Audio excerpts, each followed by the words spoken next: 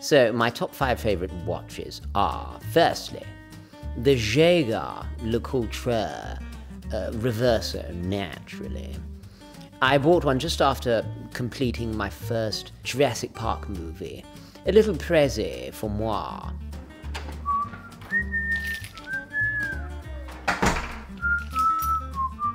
So my absolute fave has to be the Cartier Tank. Classic, you know? Classy, nothing is classy. Some say Patek, but I'm Hugo Mountbatten, darlings, not a football manager. My third watch, lovely little thing from ATMOS Piguet, before they started making those absolutely ghastly offshores. Hello? Is a little gift from the Hello? Aga Khan. Or, hang on a minute, maybe it was Prince Albert Monaco. Oh, blast, I can't remember. Typical. Hugo, what the hell are you doing? Turn this thing off. Oh, what-o, TGV? What does it look like I'm doing, darling? Zhuzhing up your channel a little bit. You can't talk about Rolex, Seiko, that ghastly Thomas Cruiser Casio. Oh, and let's not forget bloody Squale all the time. Listen, it's Cruise, Tom Cruise, okay? And besides, this is my channel. I get to talk about the things I love. That's why I started it. Otherwise, what's the point? Oh, at least more Cartier, darling. Okay? Fine, I'll think about it. Besides, I like Cartier, but none of that Richard Mille stuff, what you movie stars wear, okay? Oh, good God, no. Absolutely, awfully, terribly, frightfully, monstrously, terrifically, hideous, bad taste.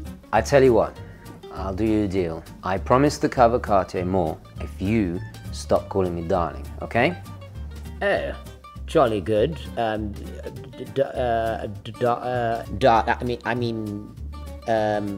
Old Sport. How's that? Better?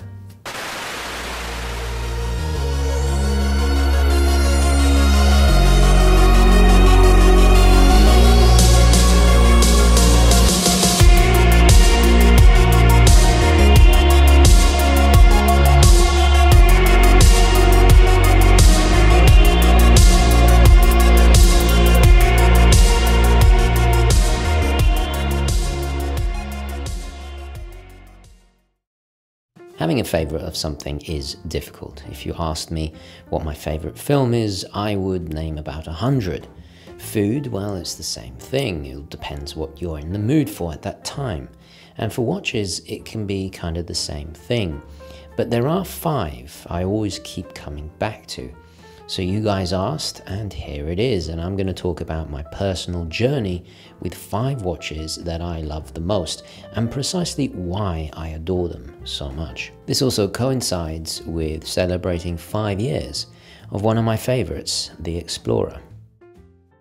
Okay, hi guys, and welcome to the show. And I'll start off with the wristwatch check. And naturally, it is of course the Explorer on the SOE strap I designed for Risk County Watch Club. I know I've been wearing this combo a lot, but fairly new release, and I think it just works perfectly. In fact, to such an extent, I'm considering buying Nike Air Max 90s with blue colors just to match the strap. True story, true story. So we'll see how that goes. So let's get the most obvious watch out of the way, because most likely you are sick of me talking about it. And that is, of course, the Flightmaster SNA411, aka the Flighty. This is a watch I have an extremely long history with. It started several years before I even knew what YouTube was. I have been a Seiko fan as long as I can remember. I think it started sometime in my childhood. A decade ago, I knew hardly anything about watches, just the very basics. In fact, you could say the same thing now, as we are all in, or should be in, a state of perpetual learning. This is why I always call myself a watch enthusiast. I feel it would be arrogant or pretentious to call myself an aficionado or connoisseur. I wanted a tough watch that could do it all. Bear in mind, this was way before we became so dependent on our smartphones, the glorious age of flip phones and pages. As online retail was in its infancy, I actually bought my first Flighty at Macy's on 34th Street, And if you've ever been to New York, yes, I'm talking about that one. So can you believe it? I paid retail. Absolutely ghastly, as old Hugo would say. This was, well, it proves I didn't really know that much. And also this was way before I met Mark and became a customer of Long Island Watch. Its specifications won me over. Shortly after the purchase, I was due to fly to Miami to see family who were visiting from the old country. The high 200 meters water resistance was perfect for the pool, even if the alarm was disappointingly weak and would not be loud enough to wake me from mojito-induced hangovers. However, being able to set the two-handed subdial at 6 o'clock to a second time zone was fantastically useful in coordinating with my relatives flying across the pond. Fast forward to over a decade later, and here we are.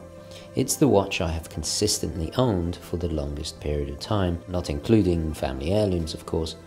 And since then, my appreciation has only increased. My videos on Seiko's illustrious past in making chronographs for the RAF and exploring their innovative history of making the world's first quartz chronograph only have deepened my love for this amazing watch. The super accurate 7T62 movement inside this relatively modest watch connects the wearer to this amazing long legacy of innovation. It elevates my enjoyment as I wear it. It's by no means perfect. It's got its little quirks, but somehow it makes it a little bit more unique. That segues nicely into my next favorite, as it shares the same busy look and intended purpose. That's right, we're talking about the Breitling Navitimer. I distinctly remember seeing one of these for the first time, sitting in a jeweler's in Barcelona while I was living there for a year. I didn't know much about it, and to be completely honest, I just really liked the look of it. It was quite simple. A few years passed. The flighty was serving me faithfully in the meantime, but it wasn't until around 2015 I saved up enough and decided to pull the trigger. And by 2021, I have owned several versions. The quintessential automatic from the mid-2000s in that striking blue, then the classic vintage 806, before the busiest of them all, the La Manna-based manual wind Cosmonaut. And it's a rabbit hole so deep, there is a ton of fascinating history. A space-going legend that predated the Speedmaster Moonwatch, with a totally unique way of showing time in a 24-hour manner that was unlike anything I had experienced before. It also happened to be the first purpose-built true chronograph wristwatch for space exploration. It killed off my love for the Speedy. I mean, that's just how profound my admiration for it is. And I think, to quote Quentin Tarantino, he famously said, there are two types of people in this world. There are Elvis people and there are Beatles people, right? And I think the same could be said about watch enthusiasts. There are Navitimer people and there are Speedmaster people. Can they coexist? Is it just me? Or, I don't know, what do you guys think? Speaking of divisiveness, this next one is pure Marmite, and the most recent addition in my top 5. We are of course talking about the Casio DW290, aka the Mission Impossible watch. A watch I put off reviewing for donkey's years simply because it was so damned funny looking, with that brutalist 80s style that should belong in a Paul Verhoeven movie.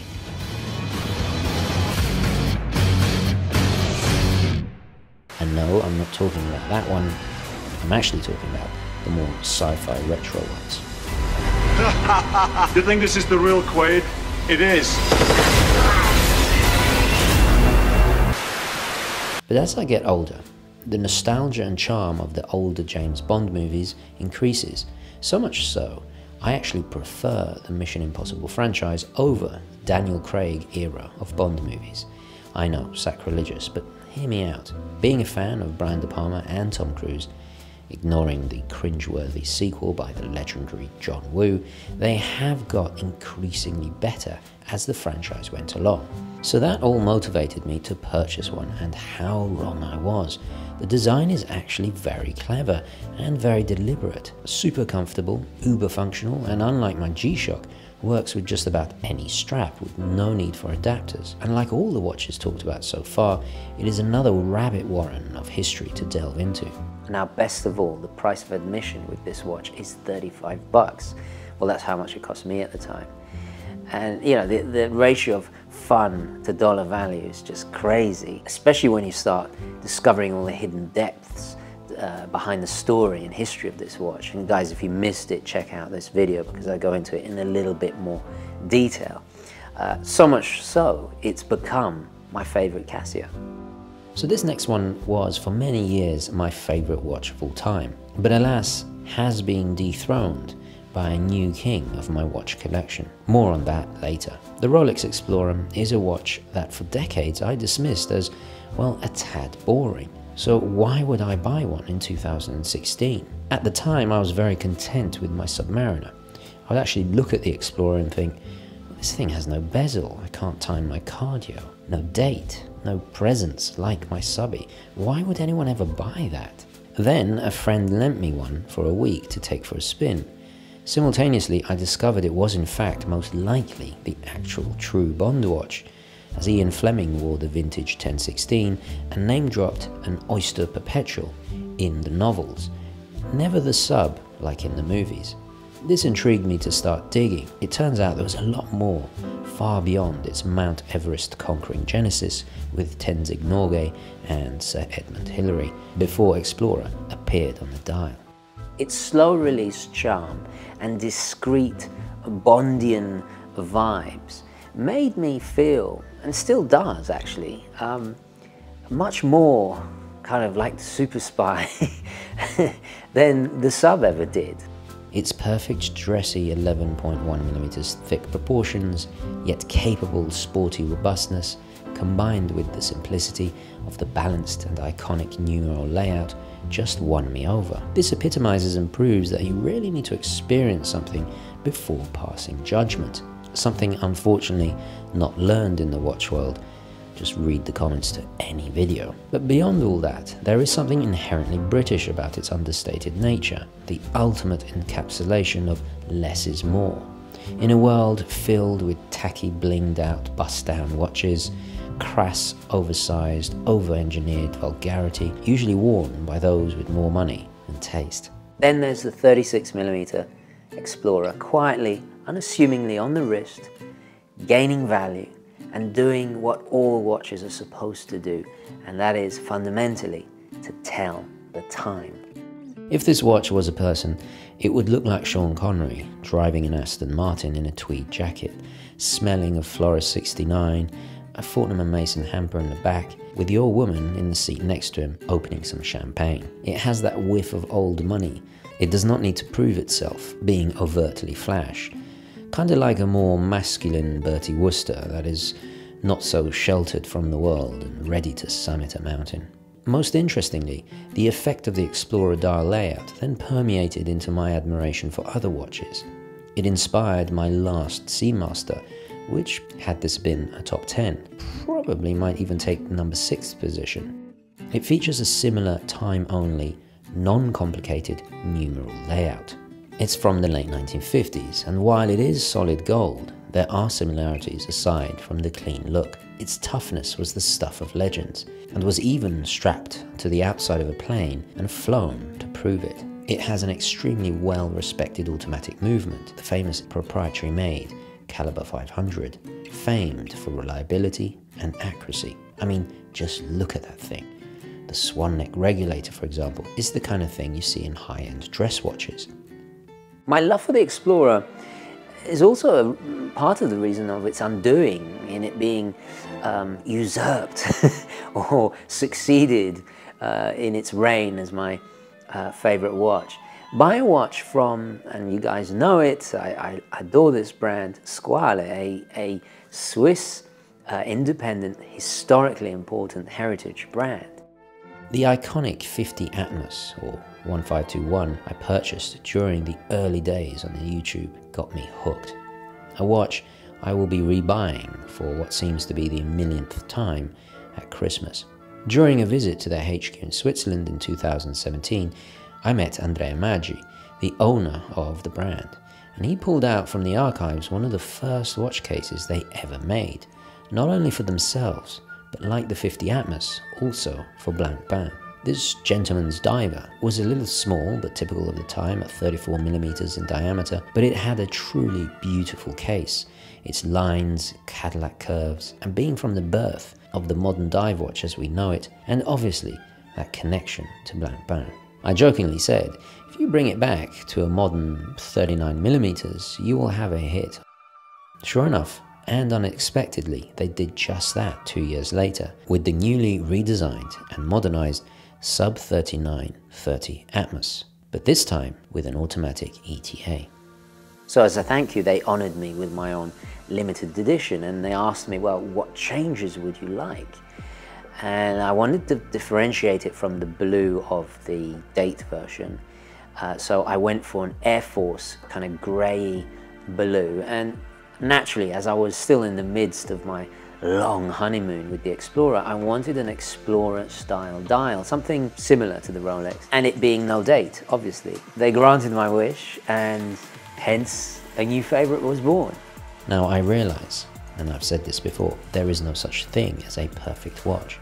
In fact, sometimes it's the imperfections that give it a little bit of magic. But this Meraviglia would become my new favorite. Now, divers are the most popular style of watch for men for many reasons, not just because of that James Bond sense of adventure, but mainly what they were originally intended for, as tough, legible tools for diving. This has translated into something great for every day. Brands like Rolex, Blancpain, Squale, Omega, etc. all knew this. Eventually, dive watches either diversified into luxury items with a more dressy look, or new lines were created entirely devoted to strictly deep diving. The Rolex Submariner and Sea Dweller dichotomy is perhaps the best example of this. There's something inherently appealing about knowing it is capable of going to such depths, even though for me, my diving days are long gone with these dicky lungs.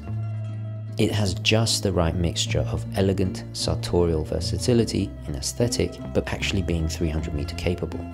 From a heritage brand going back to the dawn of dive watches, and now combined with a favorite harmonious dial layout of perfect unbroken symmetry. Is it any wonder it's now my favorite watch of all time? And as I record this, I remember my friend Mark saying that one of the things that attracts him to certain watches he collects is the idea of owning pieces that not necessarily everyone has. And he's right. The TGV Sub 39 is a watch that doesn't get any more rare or deeper in meaning. That's a watch I will go to my grave smiling about. A common thing people say is that everyone has a Submariner. Well, it seems today the same could be said about the Explorer. I mean, even the haters of Rolex like it. It seems the once largely neglected Explorer has now become a new favorite among the trendy. So do I love my Explorer any less because of this? I don't think so. I mean, look, it's just that something has come along that you love even more. Will this top 5 change a year from now? I think quite possibly. Firstly, it's perfectly natural to fall in and out of love with watches. It's a common occurrence and a part of collecting. And secondly, I have been designing several new watches coming out later this year. One in particular project has taken 3 years to develop that will most likely once again change my perceptions. I guess we'll just have to wait and see. Okay guys, so I'm going to leave it there. Please do add in the comments below your 5 favorite watches and why you love them. I think that's crucially important and interesting. I love hearing back from you guys. So that's about it. Thank you so much for watching. Please don't forget to like this video if you enjoyed it and found it useful. Very important indeed. And as always, I will catch you in the next one. Thank you for watching. Ciao.